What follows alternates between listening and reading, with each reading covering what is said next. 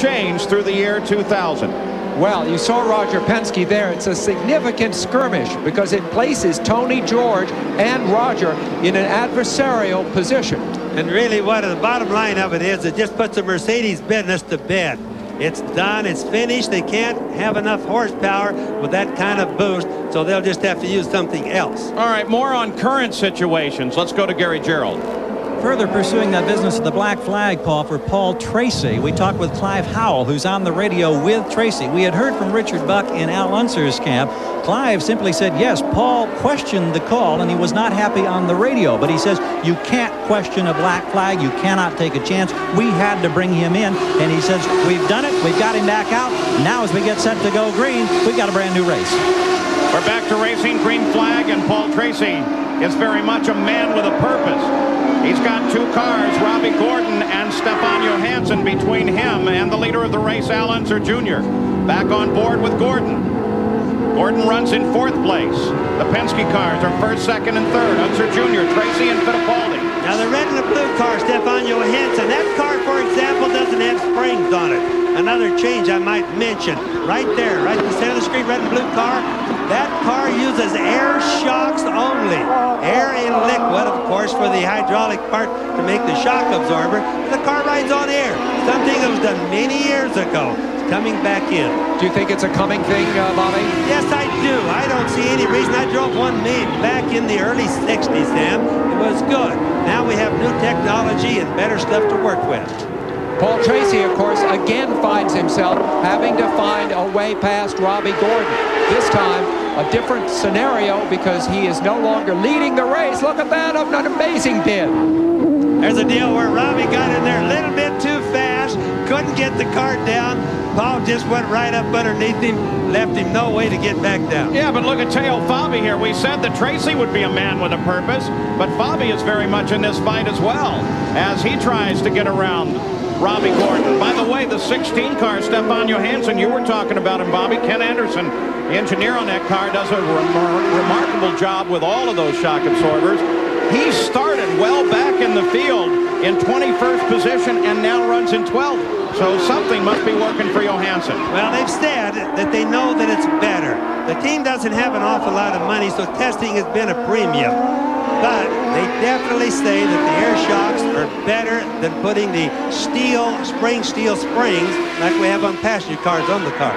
Don't overlook the skill of Stefan Johansson. Watch him drive that blue and red car there. It's just terrific. Another refugee from Formula One who's really taken to Indy cars and does a beautiful job. And look how much of the race course he uses.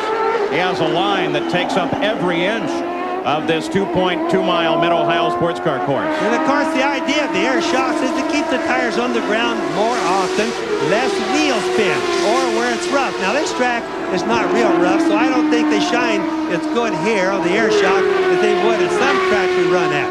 But it makes common sense that where it gets rough, they're going to have an advantage. But Bobby, trying to keep the wheel on the ground as much as they can, and yet having the suspension be able to adjust to a rough part of the course and then a smooth part of the course, is what the Penskes have been so good at, and now the Lolas seem to be catching up as well as the Renard. That's really where all the focus of development is right now. Yes, and of course remember another thing, above all, there's a lot of different ways to build a mousetrap, and that's really what all these guys do. A lot of different ideas, and they just take a different direction to get to the same place. All right now the distance from the leader back to Paul Tracy is 3.8 seconds. This is a vital thing. He has got to get by Johansson and set sail for Little Al if this is going to be close. There's Little Al. Now look up at the top of the screen. Here comes the red and blue car of Johansson, and there is Paul Tracy. He's got to dispose of Johansson right now. 3.8 seconds behind at the last crossing of the line. Little Al, of course, can look in his mirrors, and as long as he sees Stefan Johansson and not Paul Tracy, his heart is light.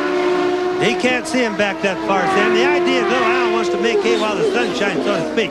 He's going to get away as far as he can, so when Paul does get around Johansson, he's not going to have to worry about him for a while.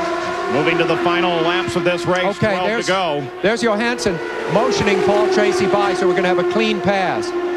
He told him to go by on the inside, breaking down at the end of the long straightaway. Made it very easy for him.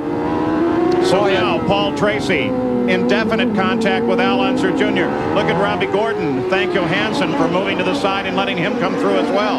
Gordon is in fourth place. He's not in direct pursuit contact with Paul Tracy. Sorry, Paul. Boy, is it great when you get a wave by like that from an adversary. Yeah, but look at Johansson as he uses all the course again. You know what drives you nuts, though, is when you get a wave by like that, and the driver is lifting his hand off the wheel in a very difficult part of the circuit like he did there. Yeah, Johansson being hard to pass like that just gave little Al up to 6 seconds. In other words, from 3.8 to 6 seconds, or roughly a 2-second gap on Paul Tracy, which you can see right here. Paul Tracy's way down there. Now, little Al wants that much, or maybe even more, because this guy is really capable of winning. But you can see there that Paul Tracy, in the past couple laps, has not really been turned on quite as much as Al Unser Jr. Maybe now that he's open in traffic, he will be able to close, but the reality on the stopwatch is the past 3 laps, he's actually fallen a bit behind. So Al Unser Jr. turned a lap just now at 117 miles an hour. He's averaging 109. We'll be back after this message and a word from your ABC station. Monroe Sensatrack, road sensing shocks and struts. Designed to give you on board with Raul Boisel at the Mid-Ohio Sports Car Course, the Miller Genuine Draft 200. We look at the telemetry. He just went around Eddie Cheever, who is driving A.J. Foyt's number 14 car. Eddie is in that car, of course, because Brian Herta was injured in a practice accident at Toronto's Exhibition Place on the 16th of July. The good news is that Brian Herta is doing very, very well. He's on crutches now. As a matter of fact, he went to the Brickyard 400 that you saw here on ABC last week, and he expects to be back racing at the beginning of next season. I know everybody in the pits wishes Brian Herta well. You know, Dick Steinman has never won a race. Right here with Boisel, he's come so close this year and had some bad luck with it. Good car, good team. They really are getting up in the first-class deal. They need a win. Boisel has moved from a starting position back in the teens up to 8th. He's had one of the best drives today. He started 17th. He's a smooth driver. Of course, he almost won the Michigan 500 2 weeks ago. The interesting thing about him, Stan, is he's good on any type of track, whether it's a road circuit or an oval. Currently running in 3rd place is the 3rd Penske car, Emerson Fittipaldi. There he is. Penske cars once again 1, 2, and 3. This is going to continue that battle for the championship between Unser Jr. and Fittipaldi, and Michael Andretti sits in 5th, so the points are going to maintain the same relative interview. Next week, they're going to slide out just a little bit. Yeah. Next week, they head off to Loudon. Very, very fast oval. You'll see coverage of that as well as the rest of the season on ESPN. One other note, and don't forget this, the IROC comes up next. And the IROC is one terrific race to determine the championship. Don't miss that one. Looking at Emerson Fittipaldi right there. A lot of people ask me, Paul, is Emma going to retire next year? Everybody kind of assumes he's getting old and tired, but I'm going to tell you something. This guy is not old. He's not tired. I don't think he's going to retire anytime soon, and I think he's as tough now as he's ever been. 7 laps to go. Emerson Fittipaldi, who won the last 2 races here at Mid-Ohio, and holds the race record at 107.352 miles an hour. They're faster than that now at 109.9. Arie Luyendyk, he's done a nice job coming up through this field. If you're Roger Penske and you've got Al Unser Jr., Emerson Fittipaldi, and Paul Tracy driving for you, you say, whoa, if I want to cut my team to 2 cars instead of this fairly unwieldy 3 cars, who do I cut? Be a hard decision to make, wouldn't it, Sam? I'm glad I'm not the one that would ever have to make that decision. Best indication, though, is if they would reduce to a 3-car team, Sam, is that from some people very close to Paul Tracy that he might be the one to go. Well, that's where does he go? That's what we hear. But when you think of letting that kind of talent get away from you. Dominic Dobson off course again. Not having the most pleasant of days. Doesn't get a lot of traction on that grass with those slick tires. You notice that? This is one of the Pac West team cars, Scott Sharp being in the other one, and Danny Sullivan tested for this team earlier this week. We talk, of course, about who might drive for who next year. Sullivan went very, very well for this team, helped them with their setups and so forth, and Danny Sullivan is looking for a ride. Might he wind up in a car like this? Who knows?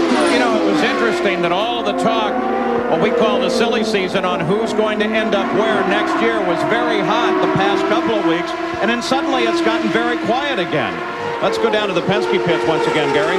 Well, those who follow the racing fortunes of these teams on scanners have been getting an earful from Roger Penske, talking with Junior a lot as they try to protect the lead, advising him to watch it, go carefully, watch the downshifting. Now with 5 laps to go, we understand he was just given the message, he being Unser, it's your own race, go for it. So now they've just pulled out all the stops, and he's looking awful strong, isn't he? Paul Tracy very definitely not in pursuit, 7.5 seconds behind. Yeah, Little Al's also smart enough to know that he's not going to try to make 9 seconds out of a 7-point-something seconds gap. He doesn't need it. He just wants to win. Ironically, he's really after the points battle more than I've ever seen him in my life. Let's go back. Nigel Mansell runs in 7th place. Raul Boesel is closing on Mansell. Battle of the Lolas here. Mansell, who qualified almost a full second quicker than any other Lola in the field. Now, we've talked about Dick Simon, who owns the Boesel car, and how he doesn't have the support, perhaps financially or otherwise, that Mansell has with the factory Lola and the factory help from Ford. What satisfaction it would be for Simon and his team if they could pass Mansell right now in the waning stages of this race. There's probably 2.5 times the difference in the budget between the car in front, Nigel Mansell's, and Boesel's with the Dick Simon team right there. They operate probably with about, I would say, maximum 3.5 million, maybe 4 million a year in Boesel's car, the little gold-colored car there. Mansell, on the other hand, you could either double or triple it, and you'd probably still be way under it, Sam.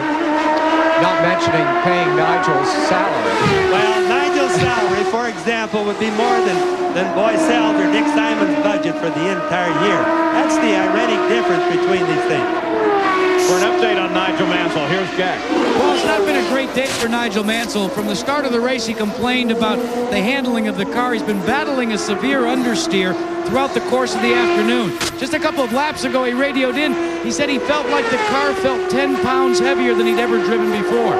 Don't know if maybe, Sam, maybe when he was out there racing with his kids, did he have a little extra ice cream? Oh, well, he had one of the kids with him. Maybe she's riding with him again now. 3 laps to go now for the leader of the race, Al Unser Jr. The Penske cars, Junior, Tracy, Fittipaldi, the only ones on the lead lap. You can just watch Mansell. When he gets to those real sharp turns like that, he just almost comes to a stop. And that's, of course, how Boesel stays up on him so close. The car's a good